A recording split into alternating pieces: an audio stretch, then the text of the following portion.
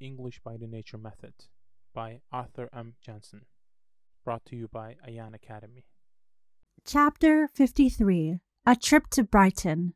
When Storm started working at the office, it was decided that he should only remain as long as the clerk whose work he was taking care of was ill. But when the clerk was able to take over his own work again at the beginning of the new year, the manager wanted Storm to stay on for a few months longer. I shall be very busy the next 8 months or so. We're planning to open some new branch offices, so it would be nice to have you as a sort of private secretary. I shall need your help very badly. Storm was only too glad to get this chance of staying on, because he wanted to see the spring in England of which he heard so much. A week later, everything had been settled. He was to stay in England as long as the manager needed him. So when May came, he was still in London, working hard. Summer had come, and as the weather had been extremely fine for several days, Marshall and Storm decided to go to the seaside for the weekend after a particularly busy week. A weekend at the seaside would do us good after a week's hard work, Marshall said.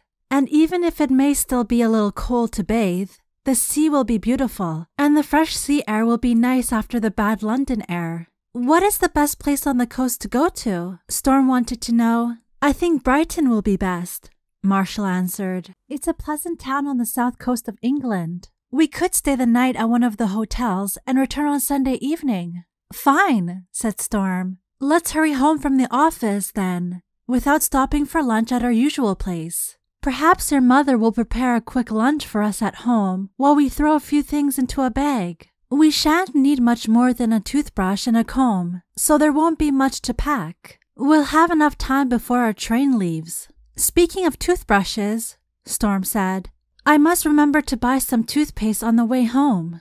I noticed this morning, when I was brushing my teeth, that I had used up all my toothpaste. I think I'll try a shop I've often noticed.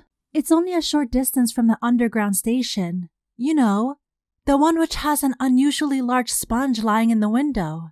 It must be fun to use a sponge as big as that in the bath. You could almost wash the whole body with it at once. I saw some beautiful brushes there the other day too.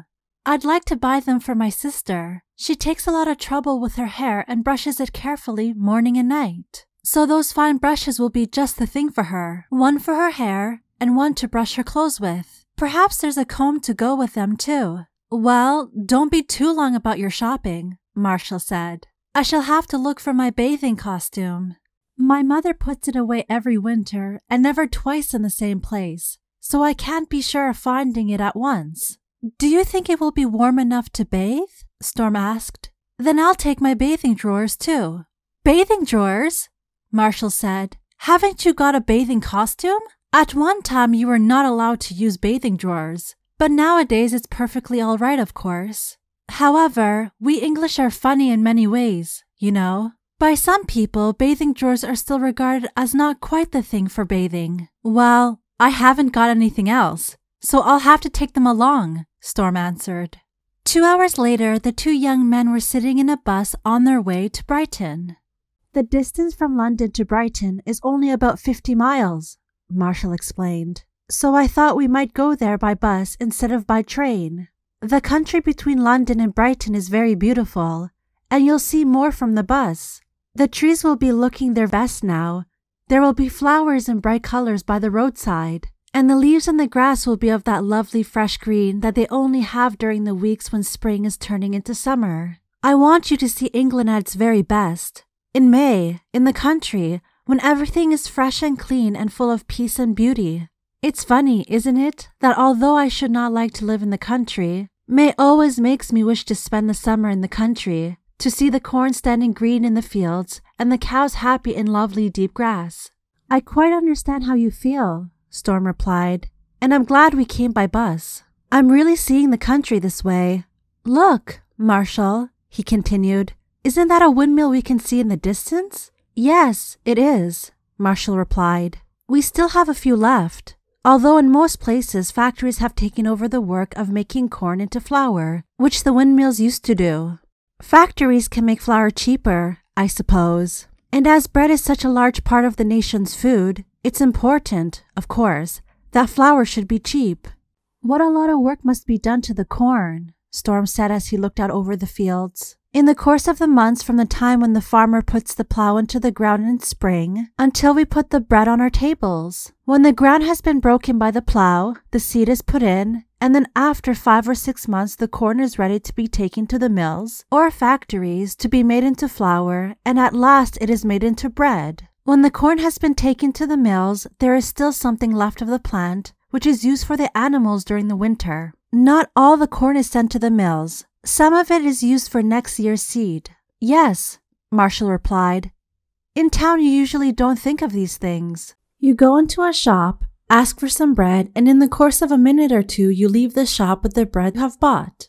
Just as easy as buying potatoes. And yet, how much more easily potatoes are grown. Time passed quickly on the road. Every few minutes the view changed. They passed through some small towns with beautiful old houses, between rose bushes that grew in long rows along both sides of the road, full of red and white flowers, or looked over bright green fields, pleasantly broken by a few trees here and there, a thing which is typically English. They arrived at Brighton about 4 o'clock, and one of the first things they did when they reached their hotel was to order tea. I'll take mine with lemon today, Storm said. I like it best that way when I'm hot and thirsty. Won't you try it too, Marshall? You won't regret it. Yes, I'll take lemon in my tea too, for once, Marshall replied. But I'll have to take at least 3 lumps of sugar to make it sweet enough. Oh, I say, Storm, look at that little dog over there. He's looking at our sugar as if we'd taken it from him. We'll have to give him a lump of sugar. He doesn't look as if he belongs to anybody here. He must have come here by himself. While they were having tea, a band started playing in the restaurant. Do people dance here in the afternoons? Storm asked, noticing that they were playing dance music. No, not at this hotel, Marshall replied. But there are several restaurants where you can dance at this time of the day. There will be dancing here tonight, though, as far as I know. Have you noticed that they have 7 or 8 instruments that they aren't using? I suppose that means there will be a large band playing later on, and that there will be dancing then. Would you like to go to some other place to dance? No, dancing on a nice afternoon like this has no attraction for me, Storm said. Besides, I want to see as much of the town as possible while we're here. Right you are. Let's go then, Marshall answered. We might walk about a bit. I want to show you the attractions of the town, just like a professional guide. Here, ladies and gentlemen, you see, etc.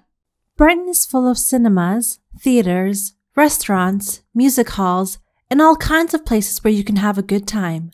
I really think that although Brighton is a seaside town, its attraction for many of the people who come here lies more in these things than in the beach, Marshall explained as they left the hotel.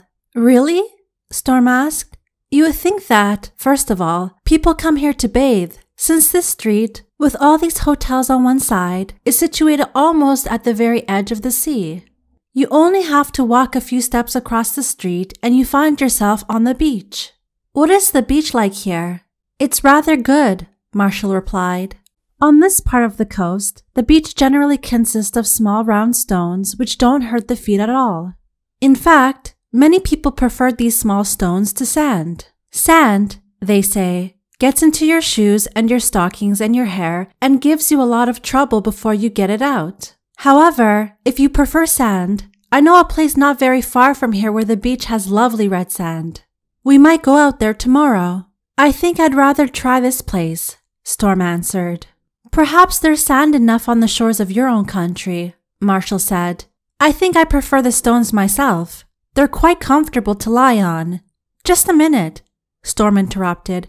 I must ask you to explain the meaning of a word you used just now. Shore, I think it was. With pleasure, Marshall replied. It means almost the same as beach, but not quite.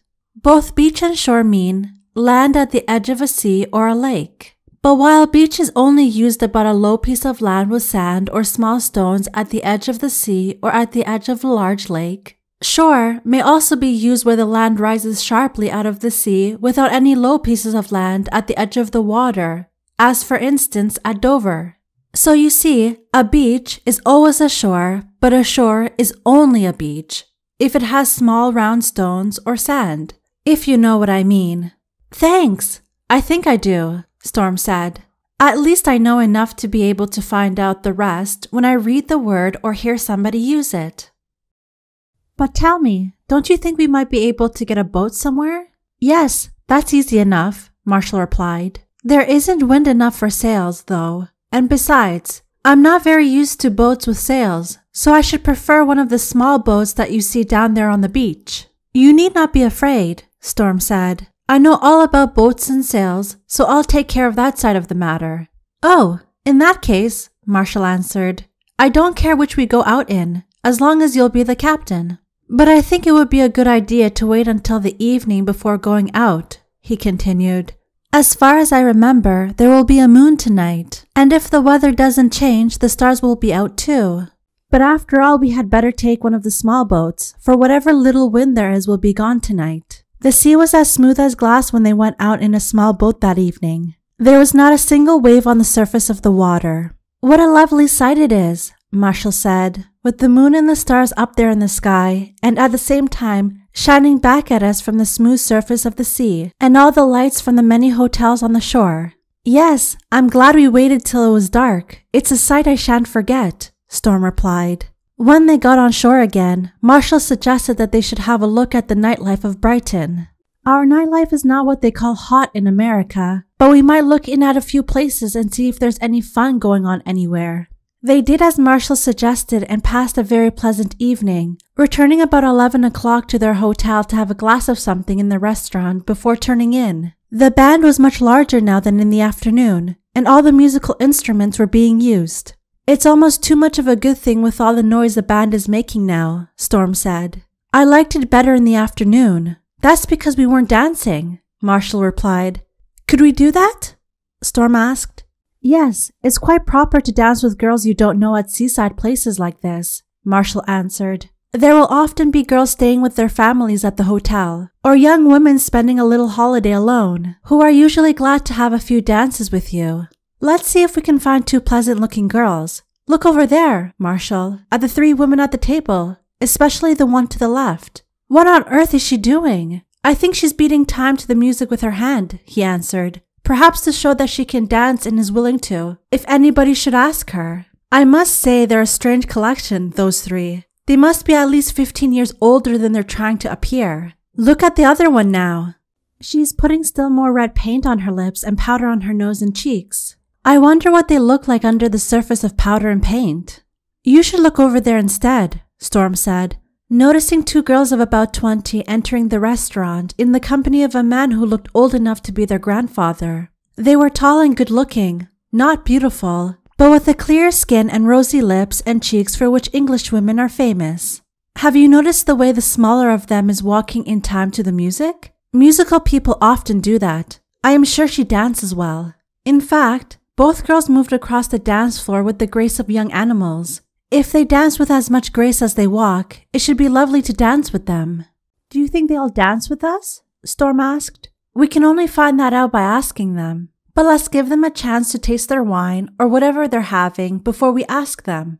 Did you notice that they're both wearing very beautiful jewels around their necks? Marshall continued. As far as I can see from here, the tall girl's jewels are quite like her sister's, except that the stones of their jewels are of different colors. For I suppose that they must be sisters. I shouldn't wonder if they are, Storm said. How different are these two from the three painted ladies over there? You can easily see that when you compare the quite good taste of the two girls' jewels with the loud jewels our three aunties have hung around their thin necks, gold and silver, and stones in all colors. Yes, I suppose their jewels must be expensive, but they look as if they might have been bought at one of those stores where nothing costs more than 6 pence, Marshall replied. Well, shall we ask if the girls would care to dance with us? We had better go one at a time. You first. Which of them have you thought of asking? Storm wanted to know. The smaller one, but I don't want to go first, Marshall replied. Well, if I'm to go first, I shall ask the small one, Storm laughed. I like the way she moves in time to the music. So did I. However, I'd rather not go first. But if they care to have more than one dance with us, perhaps I might have a chance later of trying how well she dances. All right, run along now, Marshall said. And don't forget to bow to Grandpa and ask him first if you may dance with one of his young ladies. Storm collected all his courage and walked up to the table where the two girls were sitting. As he came nearer, he noticed that the taller of the girls looked a little like Marion, and so at the last minute he decided to ask her. First he bowed once in the general direction of the table, then he bowed to the old gentleman, and at last he bowed to the girl and asked in a voice that he hardly recognized as his own, "May I have the pleasure of having this dance with you?" Soon they were all pleasantly talking together, and after the first few dances the old gentleman invited them to move over to his table. On Sunday evening the two friends went home by train after having spent a very pleasant weekend at the seaside.